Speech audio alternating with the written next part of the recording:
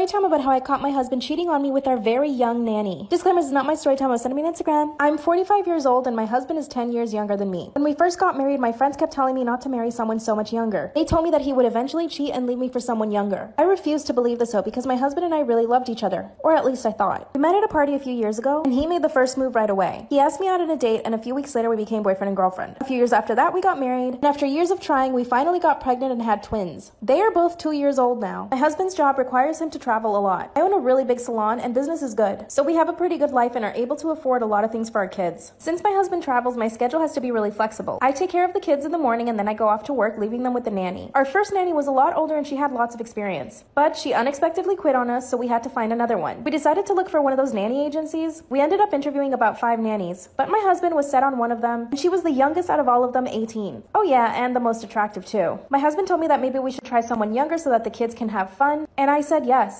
The nanny would cover for me for about 4 hours a day when I was at work. Her and I started to get along really well. She would tell me about her boy troubles and I would give her advice. Part 2 is up. Part 2 of how I caught my husband cheating on me with our very young nanny. Disclaimer, this is not my story time. I sent me on Instagram. The nanny and I started to become really good friends. I even started telling her about the problems I was having with my husband. Little did I know that she was the problem. Like I said in part 1, my husband travels a lot. This is what we would usually fight about. You see, it was actually really easy for him to travel less. All he had to do was pick a different region for his job. Instead of a 6-hour flight, it could have been a 2-hour trip. His excuse was that he would get paid less. When I was telling the nanny about our issues, she told me that I should just let it go and let my husband have his freedom. But the way she said it really bothered me. I ended the conversation and told her that she could go home. When my husband came home, I mentioned to him what the nanny said. I told him that I didn't like the way she told me that I needed to give him his freedom. He started to laugh and said, "She's just a young girl. She's probably just saying what she thinks you need to hear." I decided to listen to my husband and I let it go. A week later, the nanny comes over to take care of the kids. By the way, as soon as she would come to my house, I would serve her a plate of food or make her anything she wanted before I left to work. She sat down to eat. I could see her messages on her phone, and the name on the messages was the same as my husband's. I asked her why she was messaging my husband and she quickly put her phone in her purse. She didn't even know what to say. Part 3 of how I caught my husband cheating on me with our very young nanny. Disclaimer, this is not my story time. I sent me on Instagram. When I asked her why she was messaging my husband on her phone, she did not know what to say. I asked her if she was okay. Then she replies with, "I just needed some advice for my car." She was so nervous. I asked her to pull out her phone and give it to me. That's when she said no and started putting up a fight. She told me I had no right to check her phone, but I didn't believe her. I ripped her purse from her hands and grabbed the phone. Before I even have a chance to look at the messages, she starts calling me fat and old, and that my husband is planning to leave me for her. Honestly, what she was saying didn't faze me because my goal was to look at the messages. And she was pretty much right. In the messages, my husband promised her to leave me for her, and that he was sick of me and the kids. I begin to scroll up and see all of the pictures that they send each other. You can imagine what they were. By the way, the nanny was only a day from turning 18. Yep.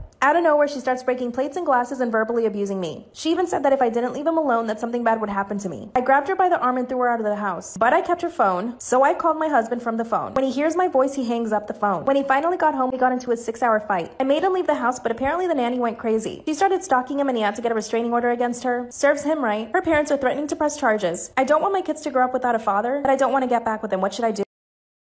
Am I the asshole for telling my fiance I won't attend his brother's wedding not even 3 months before ours? My 22 female fiance, 27 male proposed back in August. Not even 2 months later, his younger brother, 22 male, decided to propose to his girlfriend, 22 female.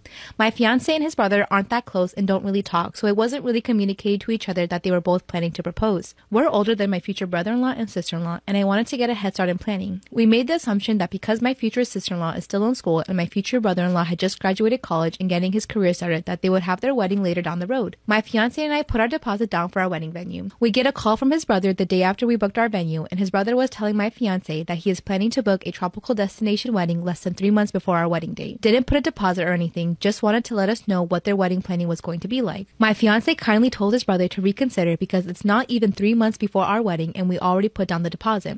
This is where my future brother-in-law said they don't want to change their date because they've been dating longer than us. Petty bullshit. His brother asked if we would move our wedding date for them, and my fiance said no because we already put the deposit down. Honestly, why would we accommodate to them if they aren't going to accommodate to us? I gave him an ultimatum and said if they go through with setting their wedding less than 3 months before ours, then I will not be going. My fiance said that's pretty fucked up that I wouldn't go to their wedding, especially since I'm married into the family and it would be right before ours, but personally, with planning my own wedding, I feel that I am not financially stable to go to a destination wedding less than 3 months before my own. Liar, liar, liar, liar. You're just butthurt because you want to have your own spotlight for your wedding, which I get. Story time about how I got caught hooking up with my stepson. Disclaimer, this is not my story time. It was sent to me on Instagram. My husband actually cheated on his wife with me. I started working at his company when I was 18. We started an affair and I knew it was wrong, but at the time I was very broke. He offered me a wealthy lifestyle and believe it or not, we fell in love. So when he and I got married, I was still 18. He was much older than me, he was 42. Everyone in town of course started hating me because I broke up the family. His wife couldn't even see my face. My husband already had 2 kids when we got married. One was 12, one was 15. So they were much closer in age to me than he was. The kids and I got along super well. I was their cool stepmom and we had a lot of fun. When I turned 20, the oldest boy came to live with us. And I think you already know what happens. My husband was always traveling for work. That means my stepson and I would be home alone most of the time. One night we decided to watch a movie and before I knew it, we were making out on the couch. From then, we basically started an affair behind my husband's back. Part 2 is up. Part 2 about how I got caught hooking up with my stepson. Disclaimer, this is not my story time, it was sent to me on Instagram. So like I said, my husband was always traveling for work. So my stepson and I would be alone in the house a lot. One night we were watching a movie and it just happened. After that, we couldn't get enough of each other. He even started skipping class so that he could spend more time with me. We basically turned into boyfriend and girlfriend when my husband wasn't there. When my husband would come home from his work trips, we would pretend like everything was normal. One day after my husband got back from one of his work trips, he found one of his son's socks in our bed. He asked me how it got there, but I told him it probably got stuck in there while I was washing the sheets. A few months passed by and my stepson and I are still hooking up. This is when I realized that I hadn't gotten my period in a few months. My period was always irregular, so I didn't think anything of it. My stepson went to the pharmacy to get me a pregnancy test. It came out positive. But the big problem is that my husband can't have children anymore. How was I going to explain this to my husband when he couldn't have kids? Part 3 is up. Part 3 about how I got caught hooking up with my stepson. Disclaimer, this is not my story time, it was sent to me on Instagram. My stepson and I take the pregnancy test and it turns out it was positive. Well, I told my stepson that his dad wasn't able to have kids anymore. That's when he really flipped out. Then he tells me we should just tell his dad the truth. I told him let's not do anything until we actually confirm that I'm pregnant. We go to the doctor the next day and it turns out I'm not pregnant. But this made me realize that we needed to end the affair. Once we got home, I told him we needed to break things off. He begged me not to and we went to his bedroom. Not even 2 minutes later, his mother walks in. She catches us on his bed. She nearly has a heart attack, calls his dad and tells him everything. She took him out of the house and told me never to see him again. When my husband came back from his trip, he made me promise not to see my stepson again. I told him we should get a divorce, but he said no. Then he confessed to me that he's been having an affair too. Now he doesn't even let me leave the house anymore. I want a divorce. What should I do? Storytime about one of the most embarrassing things that has ever happened to me in high school. So a little background information. I was in my freshman year of high school. Well, spring break was coming up. Well, the whole year, my friend and I hadn't been to one single party. So we decided that we wanted to try and go to a party every single day of spring break, which was about to be super difficult because we had to worry about my strict-ass parents and my neighbors. A little background info on my neighbor. My neighbor is this girl who's in my same grade and she literally hates my guts. I don't know why, but literally anything that I do, she'll go and she'll tell her mom and then her mom will tell my mom because my mom and her mom are best friends. But before we know it, Saturday comes around and we go back to school on Monday. We did not make it to one single party. Well, later that night, we found out that one of our friends was throwing one. So around 11 o'clock, everybody's sleeping and I walk out my back door, hop over my fence, and I start heading towards the road where my friend was going to be parked. You know, who do I see fucking sitting outside on their porch reading a fucking book? My fucking neighbor. Life for part 2. Part 2 about the most embarrassing thing that ever happened to me in high school. So like I said, the bitch that I hate is sitting out on her porch reading a fucking book at 11 o'clock at night. So I crouched down so she couldn't see me. I run to the car and my friend and I finally go to the party. Well, we get to that party and it's really boring, so we decided to go to a different one. And the party that we were about to go through was being thrown by the kid that I really liked. So I start hanging out with him when we get there. I'm drinking a lot, having so much fun, and I really have to go to the bathroom. And I didn't know where anything was at all, so I grabbed my friend and we're looking around everywhere for the bathroom. Because when I asked him, he was super drunk and really couldn't explain to me where the bathroom was. So we were pretty much left to fend for ourselves. But we ended up not being able to find a bathroom, and this is where I had to improvise. So my friend and I go to the laundry room, and we see the litter box in there for the cat. Well, at this point, I was desperate, so I just went in the litter box. Well, 30 minutes later, the cops show up to the party. And everybody had to hurry up and leave because we did not want to get underages. Like for part 3. Part 3 about the most embarrassing thing that ever happened to me in high school. So like I said, I went in the litter box and then the cops showed up. We all ran because we didn't want to get underages. I was able to sneak back into my house without anybody knowing. But when I get to school on Monday, everybody's talking about the party. And apparently the kid that I liked who threw the party, his parents didn't know that he threw one at all. And this was like during first period. So I went to text him and ask him if he was grounded because we were supposed to hang out the next day. And I realized that I am blocked. So I'm thinking, what the fuck? Why does he have me blocked? So I told my friend that he blocked me, and she goes, it's probably because he saw what you did in the laundry room. And I'm sitting there, and I'm like, there's no fucking way that he knows. Because there was a door that led to the outside in the laundry room. There were cameras in there. So everybody saw this video of me. People were posting it on their Finstas, posting it on their Snapchat stories. It was so fucking embarrassing. Not to mention the bitch that I hate who lives next door showed my parents the fucking video and I was grounded for fucking 4 months. Story time. My boyfriend found out that his best friend got me pregnant. It was my junior year in high school and my boyfriend and I had been dating for 4 months. Well, the one night him, his friend, and I were all supposed to go to this party. My boyfriend ended up getting called into work that night, so his friend and I went. Which my boyfriend was fine with because he wanted his best friend to keep an eye on me, but he also trusted us. Anyway, so his friend and I ended up going to the party and then but the next morning I woke up, I didn't remember that at all. So fast forward, I find out that I'm pregnant. Well, me forgetting that I totally cheated on my boyfriend, I thought that it was his. Well, a week later, I get a text from his friend. And he's like, oh my god, what are we gonna do? And I'm like, what do you mean, what are we gonna do? So then he filled me in on the whole situation that I didn't remember. But I was like, there's really no chance of this because my boyfriend and I fucked like a million times and me and you fucked once. The real tea is that my boyfriend was black and his friend was white. Well, me being the ass bitch that I am, I was like, well, let's just wait it out. I bet it's not his, like for part 2. Part 2 about how my boyfriend found out that his best friend got me pregnant. So like I said, my boyfriend was black, his best friend was white, and because I doubted that it was his best friend's kid, I decided to wait it out. Say it with me, bad idea. So fast forward, I'm in the delivery room and I decide not to have my boyfriend in there. Well, let's just say good thing that he did. Bitch, whenever this thing popped out, it was white as fucking paper. So I was like to the doctor, oh my gosh, like I'm gonna have a panic attack. Please get the baby out of the room. I don't want anybody around the baby right now. So when my boyfriend came back in the room, I was like, oh, we can't see the baby. He's having some issues. He's over here freaking out. I'm having a fucking panic attack about what I'm gonna do. And they brought my kid back and I was like, that's not my kid. And this girl looked so confused. She was like, oh, okay. And my boyfriend and I are laughing. We're like, oh, haha, that's funny. Then she comes back into the room and she's like, ma'am, this is your kid. So my boyfriend started screaming, and he broke up with me after that. Like, how rude to just leave me with a kid by myself. No, I'm just joking. I know that was pretty fucking...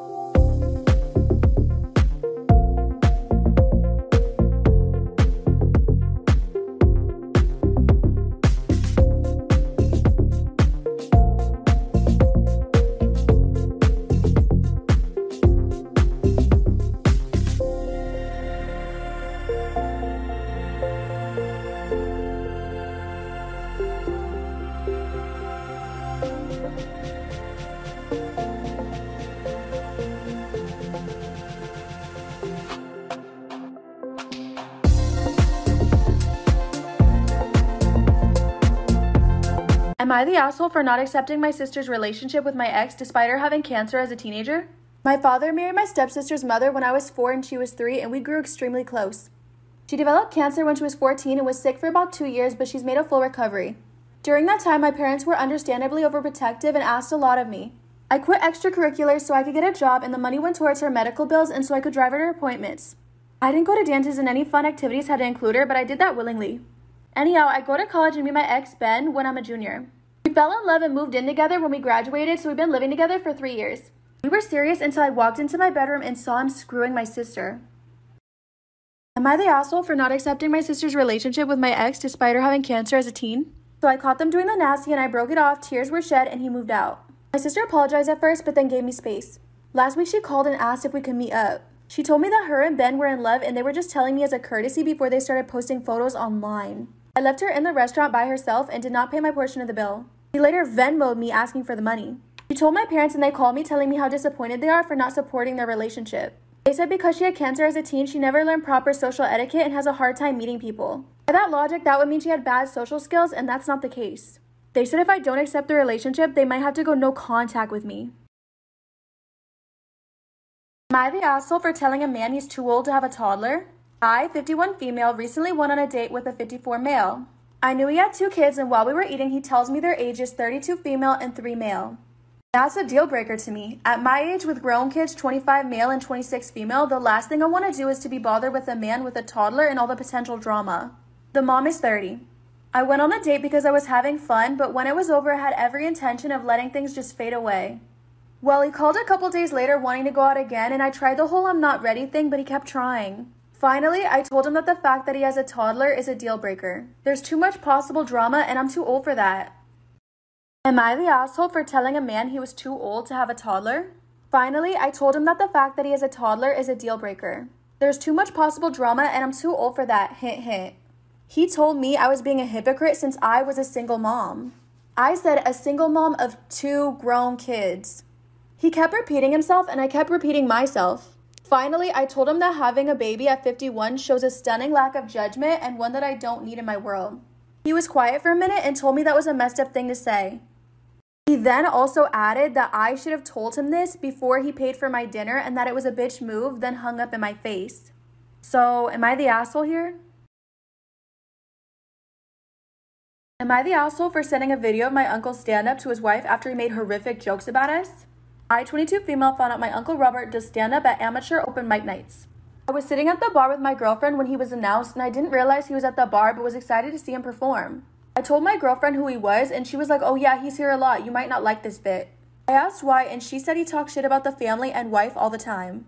At first it was funny but it got really mean fast and I was crying by the time we left. He talked about me and my cousin, his daughter, and joked that he was surprised that both of us turned out gay.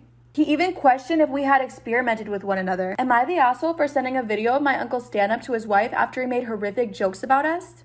He said he was surprised that me and my cousin turned out gay and he questioned whether we experimented with one another because Lizzie was a gross freak and I was too fat in high school to score anyone. It was the grossest thing I've ever heard anyone say about me. He then made a joke about how my diet of muff let me lose weight. Amber found a video of his performance from the person running the bar and we anonymously sent them to my cousin Lizzie and my aunt Sharon. I confessed to Lizzie that I sent the videos to everyone and she got super upset with me and said her parents are likely divorcing because of this and I should have warned her. I didn't really care. Am I the asshole for not paying my neighbor's vet bills? This week I hosted a family gathering and I live out in the country so it's not exactly common for whole properties to be fenced. Usually it's just fences for animals. Since it was nice out, we decided to eat outside. After we were done eating, we left some desserts and fruit out. Figured it'd be fine leaving out and it was also covered. After we ate, we went to the small pond that's on my property for a little bit. We got back to where the food was left and the neighbor's dog was on the table eating the food and had ripped the covers off. Got my neighbors and they apologized but asked what the dog had eaten. Am I the asshole for not paying my neighbor's vet bills? Some of the food their dog ate was toxic to dogs, such as chocolate and grapes. They started freaking out and rushed their dog to the vet. Yesterday they asked me if I would pay the vet bills. Their dog survived but needed extensive care and had racked up quite a bit in vet bills. I offered to pay a quarter but they wanted it all since the food the dog ate was mine. I said it wouldn't have happened if they kept their dog off of my property. They said it accidentally got out and they didn't mean to but I should pay. I then made a remark about how they should pay for the food their dog ate. Am I the asshole for not wanting to name our first child Black? Me and my partner are having our first child and I stupidly made a deal with them where they got to name our child if it's a boy and I get to name our child if it's a girl. Well, we're having a boy and the names my partner's coming up with are not for me. I've managed to convince them to forget our deal, but they do still have more say than I do. Anyway, the name they're eager to use is Black. We wanted something different without being too hippy-dippy and this is the outcome. Their reasoning is that black is just a cool color and they think it sounds really cool. I think it's a bit odd because we're both white. Like yeah, it's a color but it's also a race and a pretty sensitive topic. They think that logic is absurd and we're not Americans so race isn't a huge deal over here. Am I the asshole for refusing to see my dad even though he's really sick? I'm 2 years older than my brother. My parents said they didn't have the money to put me through college but because they had high incomes I couldn't get any financial aid. I moved out, got a job and started working. I ended up starting college the same year as my brother did. I assumed my brother was in debt by going to a really expensive private school, until I saw him post about having his school paid by our parents. I asked my mom about it and she fessed up that they were paying for it. It made me so angry and I have not visited home since. I worked so hard for my grades and don't understand why they don't care. My dad has cancer and it's really bad. Mom's asking me to come see him and he's upset too. My brother called me a horrible daughter who's a greedy bee, but I am worried. Am I the asshole for making my wife return the $900 necklace she bought herself using my money? My wife's birthday was a couple weeks ago and she was very honest and vocal about what she wanted. It was a bucket bracelet and I bought it for her and it cost me $300 using my own account. Since money's tight, this gift broke my back, but I still wanted her to feel appreciated on her birthday. I gave her the bracelet and she was thrilled. She said she admired it and put it on right away. Later that night, after the birthday celebration was over, I found out that my wife purchased a $900 necklace using my account. I asked why she bought herself a gift knowing I already purchased her a gift and asked why she used my money. She nervously said she didn't know if I was going to get her anything. Am I the asshole for making my wife return the $900 necklace she bought for herself using my money? She said she used my money because obviously the gift is supposed to be coming from me. I was puzzled as she explained her reasons. I was mad. $900 was a lot to spend on a gift. Besides, I already bought her a gift, so this was unnecessary. I said that because I did get her the gift she wanted, she needs to return that necklace. She refused and argued that I was being heartless and selfish. I told her I'd do it myself if she kept refusing, and she said that she'd return the $300 gift. I said no because I never agreed on getting the necklace. She returned it and kept saying I'm a controlling jerk with no regard for her feelings on her birthday.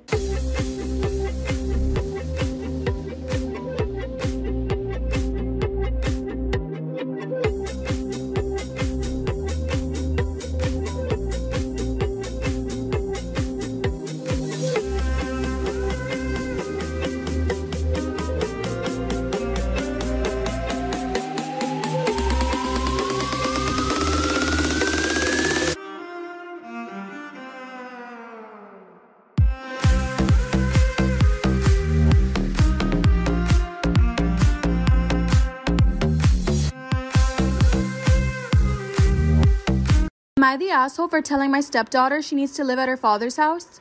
I've been married to my wife for 8 years and my stepdaughter's 16. We got along great until my wife and I had more kids. I have always treated her the same and have known her for more than half of her life, and I'm always proud to go to her dance competitions and school events. But it's gotten bad for the past 4 years. My wife loves her daughter and they're very close and has always made time for her despite the younger kids needing more time. We do special one-on-one with her and make sure the family events are not completely catered to the younger kids. I really hope we're not doing anything wrong.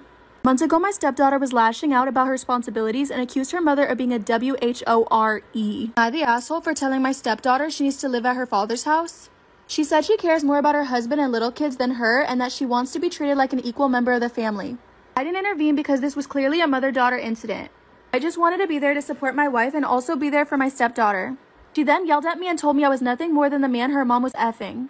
I said she needed to calm down and being disrespectful is not the way we solve conflict. Then I asked her if her dad tolerates this behavior and she got mad.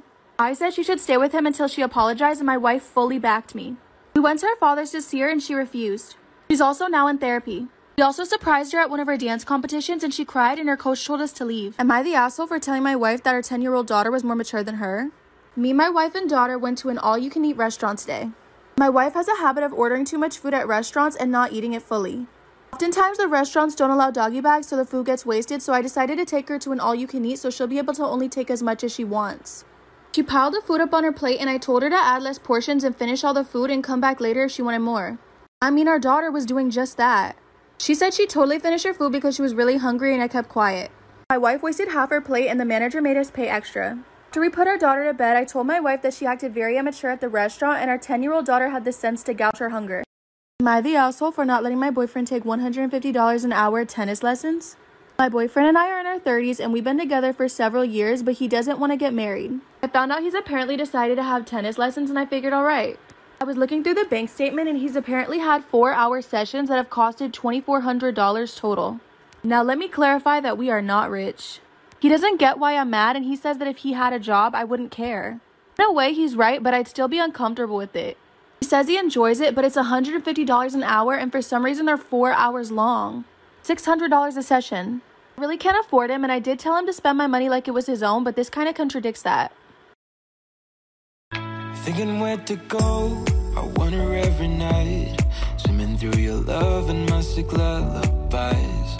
I don't wanna say things out of pride, but when I think of you, I get a kick inside. Wanna say hi when you're not fine. Wanna kiss you and make it right. Let me dance with you beneath the sky. I could be the one to say goodnight. I've seen you at the party, dancing so divine. Your body on my body, it never felt so right. You thought I was a bad guy, but had a different light. Your body on my body, it never felt so right. Never felt so right.